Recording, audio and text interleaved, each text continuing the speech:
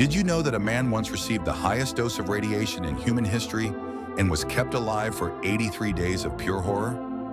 On September 30th, 1999, Hisashi Ouchi was working at Japan's Tokamura nuclear facility when a brilliant blue flash filled the room. He had just been exposed to 17,000 times the annual radiation limit in a single second. His DNA was completely destroyed at the cellular level. Within hours, his skin began peeling off in sheets like wet paper. Doctors tried everything, pumping him with blood transfusions and experimental treatments. His white blood cell count dropped to 0. His immune system was gone. By day 10, his skin was literally melting away, exposing raw muscle and bone underneath.